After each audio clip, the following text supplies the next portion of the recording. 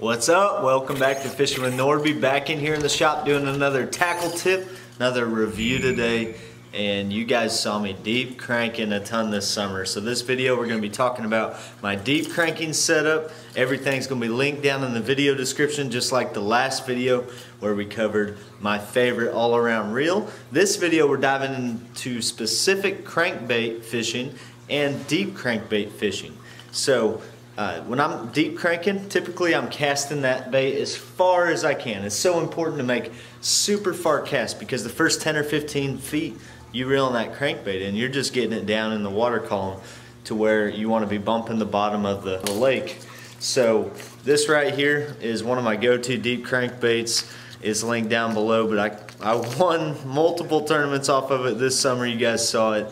Crazy. This Cloud 9 by 6 cents. Code AN10 gets you 10% off with that. But my reel is really what is important on this setup. No pun intended. But right here, this is a 6-to-1 gear ratio. You see me burning it when I'm fishing it. And it's not just a 6-to-1 gear ratio that's important. I have plenty of 6-to-1 gear ratio reels. That last loose speed spool I showed you, 6-to-1 gear ratio, works great. Not great for deep crankbait fishing because you have to cast so far. This reel right here is the one I found that is the best for deep cranking. It is the Lew's BB1 reel. And the reason it's so effective is it holds so much line. Huge line capacity. I deep crankbait with 15-pound fluorocarbon, and that is a lot thicker than 12-pound test when you're cranking. And you need a reel that can hold a lot of line, especially on days you get out there and not only are you casting, but you're long lining these fish. If there's fish stacked up on a ledge for 100 yards, you can't cast 100 yards, especially if you're going into the wind. So you cast, you put your rod tip in the water, and you open up your bail and you troll. And then when you run out of line or get to the end of where the fish are, you start reeling. And this reel holds so much line. It is perfect for crankbait fishing. And yeah, I just wanted to share it with you. Lew's BB1 crankbait reel. It's a little more expensive than that last one I showed you. It's 199 bucks, but you only need 1 or 2 of them. I have 3 of them. A lot of times I take people fishing with me, and it's just so important to have a good setup when you're deep cranking, or it's really hard. It wears you out. And that 6-to-1 is a nice slow enough ratio. It's got plenty of backbone in this reel. So this is a 6-to-4-to-1. Lew's BB1. And like I said, try it out. You guys are always asking me what to use. And then the rod is also very important. This rod is a David Fritz Perfect Crankbait rod, and it is 7 foot 11 inches. It is a medium heavy, but that 7 foot 11, almost 8 foot, allows you to really get some leverage on your cast.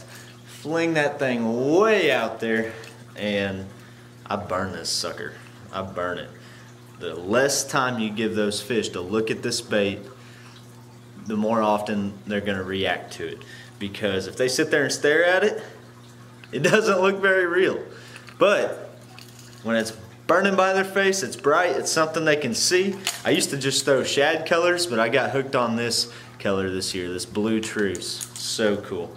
Such a good crankbait. You can see I've worn it out. You got hook marks in the side of it just from me fishing it so much. And that bill gets worn out on the bottom too. I had one that I fished so much this year, I never lost it, to where the bill was too deformed. I had to quit fishing it because I hit too many things. And I won multiple tournaments without losing a crankbait and fished it for probably 2 months. And just had to retire it. But yeah, that's my crankbait setup. Let me know if you have any questions, anything I didn't cover in today's video.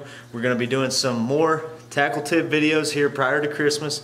That way, if you guys are trying to order fishing gear for anybody, I'm trying to give you the best information, the best setups, what I love to use. And I do a ton of fishing, so I hope this helps you out. But now we're going to feed Ned. We're going to feed Fat Ned. He's in the left corner of the tank today. Scout's out here looking at him. We're going to feed him.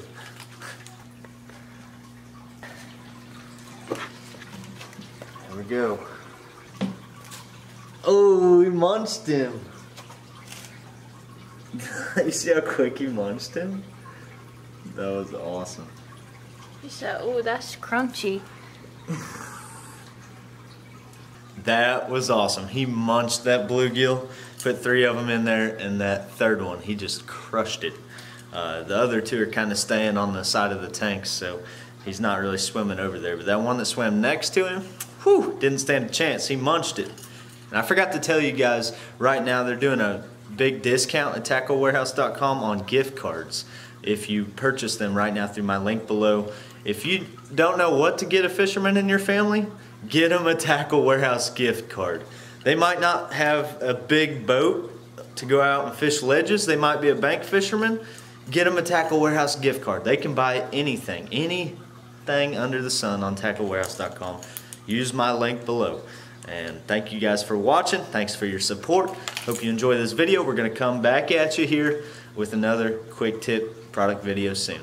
Let me know if you're enjoying these. God bless you. Catch you on the next one. See you guys.